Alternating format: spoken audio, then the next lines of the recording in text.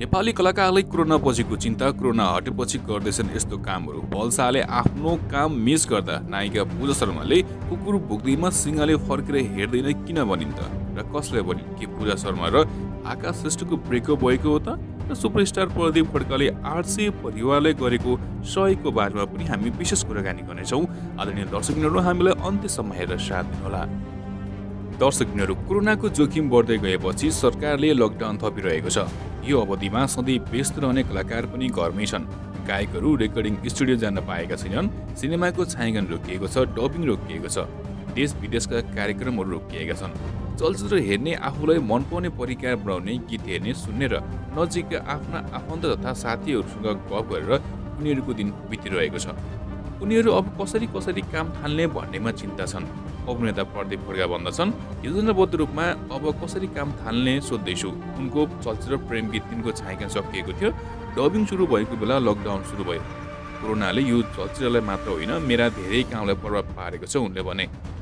उनी पहिले जस्तै स्वतन्त्र रूपमा नियमित काममा फर्किने दिन पर्खिरहेका छन्। लकडाउन सकिने बित्तिकै प्रेम गीत 3 को काम सकेर तुरुन्तै हेमराज पिसीको नयाँ प्रोजेक्टमा व्यस्त हुने उनको योजना छ। यद्यपि अरू केही प्रोजेक्टको कुरा भएकाले तुरुन्तै नयाँ योजनाका साथ अघि बढ्ने उनको सोच रहेको छ। दर्शकहरू, अभिनेता अनमोल केसी कोरोना सन्तान सकिए लगत्तै चलचित्र एमे र हजुर 3 को काममा व्यस्त हुने भएका छन्। उनको यो चलचित्र ललितपुर स्थित पाटनमा छायाङ्कन भइरहेको बेला एकाएक रोकिन पुगेको थियो। यो चलचित्रको पुरै काम सकिएपछि मात्रै अर्को प्रोजेक्टमा व्यस्त हुने अनमोलको योजना छ। हाल दिनमा 3-4 वटा चलचित्र हेरेर समय बिताइरहेका छन्। त्यस्तै अभिनेता दयाहाङ राई परिस्थिति ठिक भएर काममा जान पाएको खण्डमा छायाङ्कन प्रारम्भ भएको चलचित्र 2 नम्बरीको काम सक्ने र बिस्तारै अन्य प्रोजेक्टमा आबद्ध हुने योजनामा छन्। हाल परिवारलाई समय दिइरहेका उनको धेरै काम कोरोनाको कारण प्रभावित भएको छ। कोरोनाको महामारी अन्त्य भयो भने हामी सबैले राम्रो हुनेछ उनी भन्दछन्। कोरोनाको त्रास सकिएपछि साथीहरूसँग भेटघाट, नयाँ कामको लागि छलफल र रोकिएका चलचित्रको काम प्रारम्भ हुनेछ उनले बताएका छन्। त्यस्तै अभिनेत्री केके अधिकारीको पनि कोरोना त्रास सकिने बित्तिकै केही चलचित्र र गीतको काम सक्ने योजनामा छिन्। हाल घरमै एक्सर्साइज गर्ने, चलचित्र हेर्ने, केही किताब पढ्ने लगायतका काममा समय बिताइरहेकी छिन्।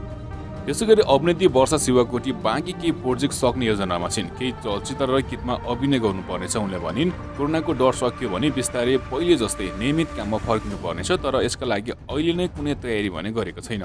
पछिल्लो समय उनी संलग्न चलचित्र परदेशी 2 को छायाङ्कन लकडाउनको कारण रोकिएको छ। त्यसैगरी अभिनेत्री रेखा थापा कोरोनाको त्रास रोकिएपछि आफ्नै होम प्रोडक्सनबाट निर्माण हुने सिनेमामा व्यस्त हुनेछन्। कलाकार छानेर स्क्रिप्टको काम सकिएपछि छायाङ्कनमा जाने मुड बनिरहेको बेला लकडाउन भएर उनी भन्दछिन्, लकडाउन रोकियोस् त्यसपछि कसरी व्यावसायिक दिनको सुरुवात गर्ने योजना गराउनु पर्ला उनले बताइन्।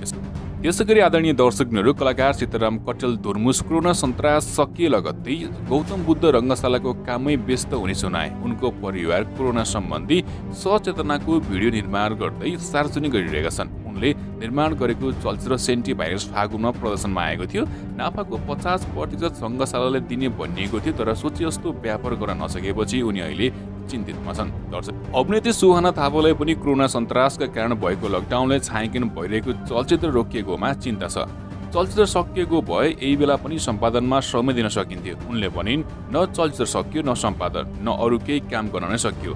चलचित्र एमे र हजुर 3 को बाँकी कामलाई कसरी गर्ने भन्ने विषयमा उनी आफ्ना बुबा आमासँग सरसल्लाह गर्दै दिन बितिरहेकी उनी लकडाउन पछि चलचित्रको छायाङ्कन सकाउने योजनामा छिन्।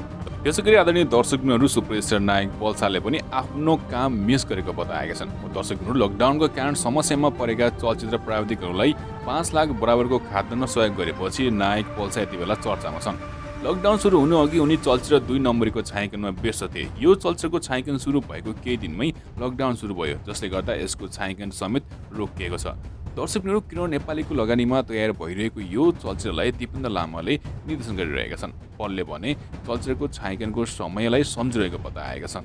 नायिका वर्षा राउतसँगको तस्बिर सामाजिक सञ्जालमा सेयर गरेका पल फेरि काममा फर्किन चाहन्छन् भन्ने बुझ्न सकिन्छ। यो चलचित्रमा पल र वर्षाको जोडी जम्दैछ। चलचित्रमा नायक दयाहाङ राईको पनि मुख्य भूमिका रहेको छ। दर्शकहरू, तपाईँहरू शाहको 2 नम्बरी चलचित्र लिएर कतिको एक्साइटेड हुन्छ कृपया कमेन्ट गर्नुहोला। र हजुर दर्शकहरू, कोरोनाको सन्तास सकिएपछि कलाकारहरूको योजना के कस्तो छ र कुन कुन प्रोजेक्टहरूमा काम गर्ने योजना छ, यसबारेमा हामी तपाईँहरूलाई जानकारी गरायौँ। आदरणीय दर्शकहरू, तपाईँहरू यस वर्ष कुन नायकको फिल्ममा लिएर निकै नै एक्साइटेड हुनुहुन्छ कृपया हामीलाई कमेन्ट बक्समा बताउनु होला। र त्यसैगरी आदरणीय दर्शकबिनहरु अब भने हामी चर्चा गरौँ तपाईहरुको फेभरेट जोडी पूजा र आकाशको के ब्रेकअप भएको हो त र नायिका पूजा शर्माले कुकुर भोग्दैमा सिंहले फर्केर हेर्दैन कसले भनिन्छ आउनुस् यस विषयमा हामी छोटो मिठो कुराकानी गरौँ। दर्शकबिनहरु यति बेला लकडाउनको कारण मानिसहरु घरमै बसिरहेका छन् भने बाहिर निस्किन नपाएर मान्छेहरु घुटन महसुस गरिरहेको अवस्था छ। लकडाउन कहिले सकिन्छ र कोरोनाको त्रासबाट मानिसले छुटकारा कहिले पाउँछ भन्ने सकिने अवस्था छैन। यस्तो समयमा मानिसले एक्लो महसुस गर्नु स्वाभाविक पनि हो। नायक आकाश श्रेष्ठले सामाजिक सञ्जालमा लेखेको कुराले पनि यो कुरा बुझ्न सकिन्छ।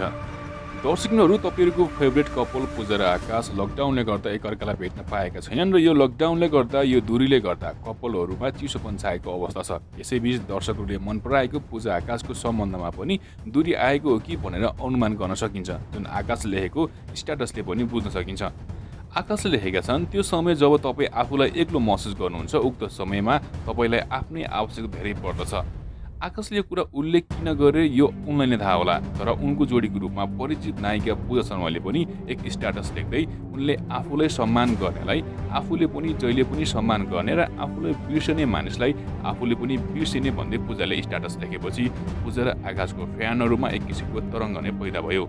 अझ यसमा पूजा र आकाशले इन्स्टाग्राममा एक अर्कालाई अनफलो गर्नुले पनि दुईबीचको सम्बन्धमा दरार आएको या अझ भनौँ दुईबीचको सम्बन्धमा ब्रेकअपमा बदलेको हो त भनेर न्युज आयो। यस खबरले धेरै पूजा आकाशको मन दुखिएर यो खबर भाइरल भएपछि पूजा र आकाशले इन्स्टामा एक अर्कालाई फलो गरेका छन्। यसरी पनि बुझ्न सक्छौँ कि सोसियल मिडियामा एक अर्कालाई फलो र अनफलो हुँदैमा सम्बन्ध टुङ्गिन्छ भन्ने हुँदैन भन्ने हाम्रो बुझाइ हो। र यो खबरले धेरैको मन दुखाएपछि पूजाले एक तस्बिर सहित स्ट्याटस लेखेकी छन्। उनले स्ट्याटसमा भनेकी छन् कुकुरलाई भोग्न देऊ तर पनि राजा भनेको सिंह नै हो। ससाना कुकुरहरू भोग्दैमा सिंहले फर्केर हेर्दैन। पूजाको यो स्ट्याटस कसलाई र कुन आशयमा लेखिन्थ्यो उनलाई नै थाहा होला, तर उनका शुभचिन्तकले भने पूजालाई सिंहको संज्ञा दिएका छन्। कुकुर चाहिँ को हुन्छ त्यो तपाईहरु नै गेस गर्नुहोस्। यस्तैमा आकाशले पनि आफ्नो इन्स्टाग्राम स्टोरीमा पूजा र आकाशको सम्झना बिसनको सुटिङको तस्बिर शेयर गरेका छन्। यसरी पनि कुनै कुराको हल्लाको पछि लाग्नुभन्दा तपाईहरुले मन पराएको आइडललाई भरोसा गर्नुहोस् र उनीहरूलाई सपोर्ट गर्नुहोस् भन्ने हाम्रो भनाइ हो।